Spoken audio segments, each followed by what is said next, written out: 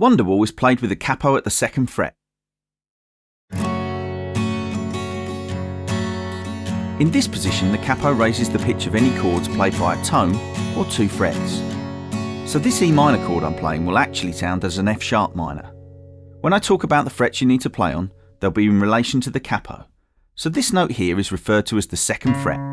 Open, 1st, 2nd. Even though technically it's the 4th fret. The most important part of this song is that regardless of the rhythm that's being played, your picking hand should move in a constant 16th note strumming pattern. That's 4 strums for every beat. This produces the most fluent sound. Failing to do this will make it hard to maintain a fluent action. To play the correct rhythm, you move the pick slightly away from the string when you don't want the chord to sound. Let's start with the chords you need for the intro and verse riff. The first chord is an E minor 7. You play this with your 1st finger at the 2nd fret of the 5th string, your 2nd finger on the 2nd fret of the 4th string, your 3rd finger on the 3rd fret of the 2nd string, and your 4th finger on the 3rd fret of the 1st string. Next is the G chord. Keep your 3rd and 4th fingers where they are, then place your 1st finger back on the 2nd fret of the 5th string, and place your 2nd finger on the 3rd fret of the 6th string. This is followed by a D suspended 4th or D sus4 chord. Once again, keep your 3rd and 4th fingers where they are, and then place your 1st finger at the 2nd fret of the 3rd string. The final chord in the sequence is an A7 suspended 4th, or A7 sus4. Despite its complicated name, you'll be pleased to know all you have to do is move your 1st finger to the 2nd fret of the 4th string.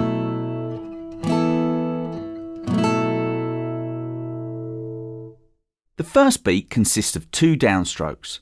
The first one hits all 6 strings, while the second plays only the lowest few strings. Though don't worry if you hit slightly more or less strings. Noel Gallagher doesn't play the same number of strings every time he plays it. The second beat consists of 2 downstrokes followed by an upstroke. So together you have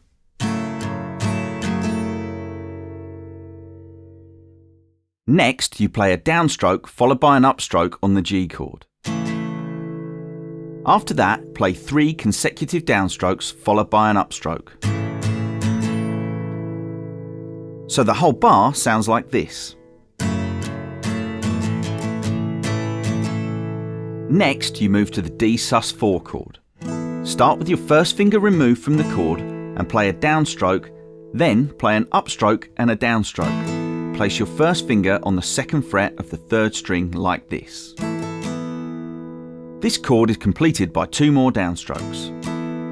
The A7 sus4 chord is played with 3 consecutive upstrokes. As you play the upstrokes, bounce your fingers to accent the rhythm. Don't take them all the way off, just stop pressing. This is followed by a down, up, strum pattern. Remove your 1st finger for the final 2 strums to lead back to the start of the riff.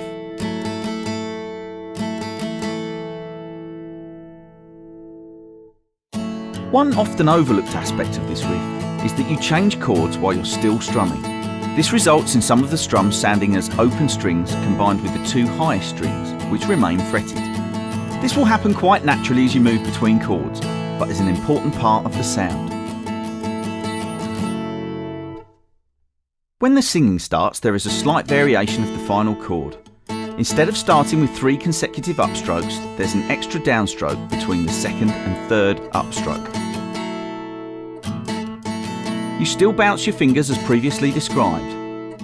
On the original recording, Noel switches freely between these 2 very similar variations.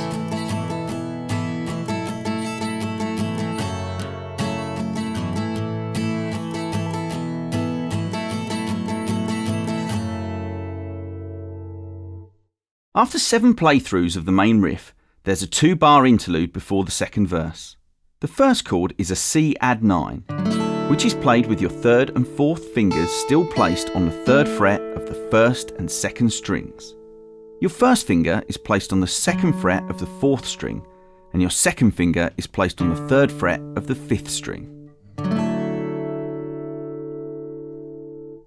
Play 2 downstrokes followed by a down and upstroke. The next downstroke is actually just the top 2 strings and the open 3rd and 4th strings, followed immediately by the D sus4 chord. This sounds more complex than it actually is, as it's a natural part of the chord change.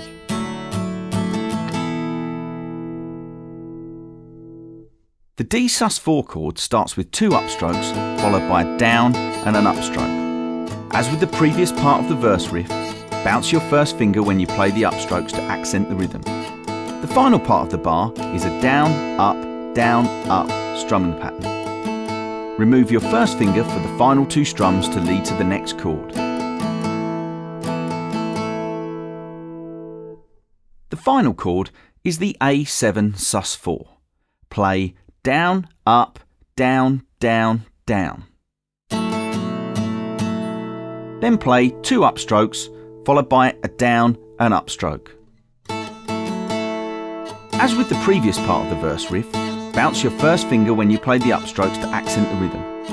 The final part of the bar is a down, up, strumming pattern. Remove your first finger for the final 2 strums to lead to the start of the main riff.